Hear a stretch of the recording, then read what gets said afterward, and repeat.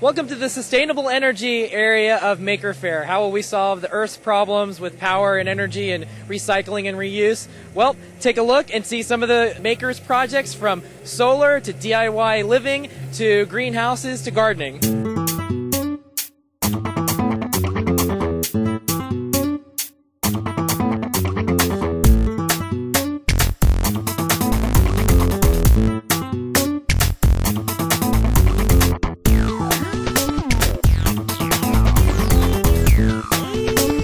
My name is Craig Egan from Ace Technologies in San Antonio, Texas, and this is my electric vehicle. It is a 1949 Willys Jeep with some 1960s era Volkswagen suspension components, and it's all converted to electric.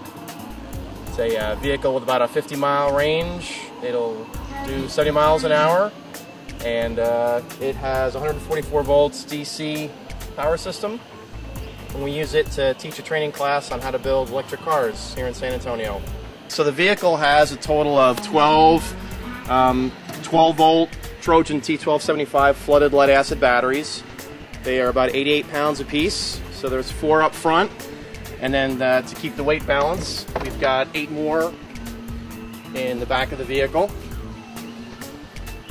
They're all enclosed in plastic boxes to prevent any corrosion damage and ground faults from the flooded lead acid batteries.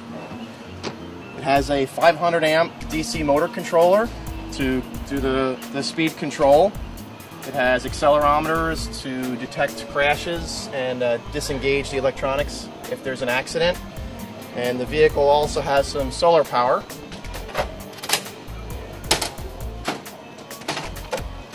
So up top, it uses a solar panel to run all the 12 volt accessories in the vehicle and maintain a battery to run the headlights in the evening. And then it uses a solar ventilation system to pull heat off of the motor controller.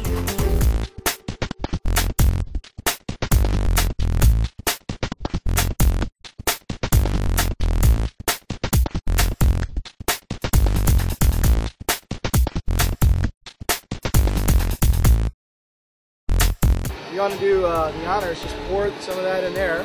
Pour it in there? Yeah. No. You pour this into there. Pour that into there? Yeah. Okay. And I'll mix it as you pour. Yeah. Coming. Yeah. That's good right there. We might add some more, but we'll see how far that gets. And then just mix it a little bit. Maybe a little more. That's good. Yeah, this will be tasty. So we're making ice cream by the scoop. There you go. You got ice cream. Oh my gosh. Start down on that end.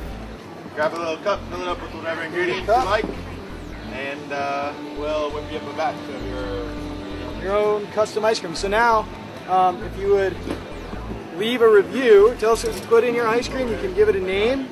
Okay. This is all like in this name of science, so we're like. Can't wait to get the furry first reaction. Yum. Yeah, it's good. It tastes like science. Yeah.